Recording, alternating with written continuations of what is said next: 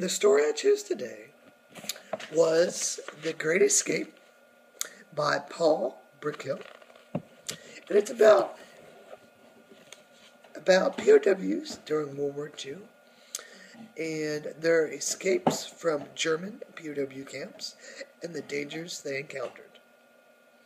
One tunnel, Roger had decided, was to go from Block 123 out under the Western Wire to the woods beyond, an obvious choice, as it was as near the wire as any hut. It was also on the far side of the compound to the German camp, and the furthest hut from the gate, which meant more seclusion and more warning of any snap search. It also meant it was going to be a hut the Germans would suspect, but you couldn't have everything. We're going to call this one Tom. Roger told the attentive committee, they're all to be known by their names, and by their names only.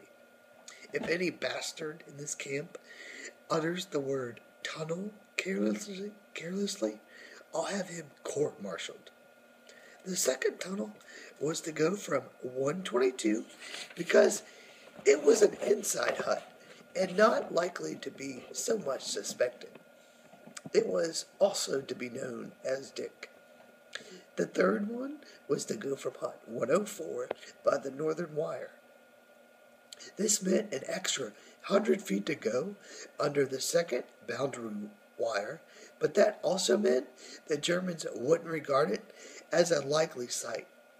Roger named it Harry.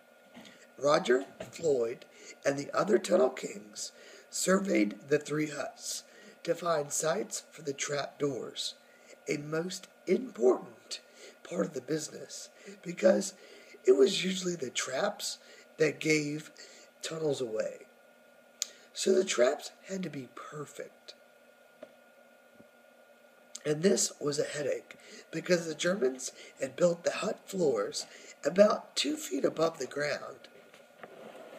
So they could crawl underneath to see if anyone was tampering with the soil of the fatherland.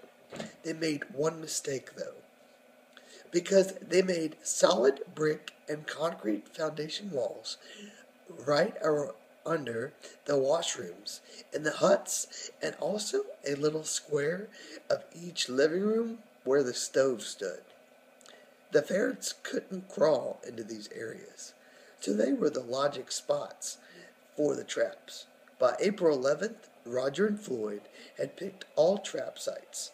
Tom was to be in a dark corner of the concrete floor by a chimney of 123. Dick was to start from the washroom of 122, and Harry was to drop under a stove in one of the end big rooms of 104. I chose this story because I really enjoy reading about World War II and the encounters that they had to go through to safely make it home. I hope you enjoy the class.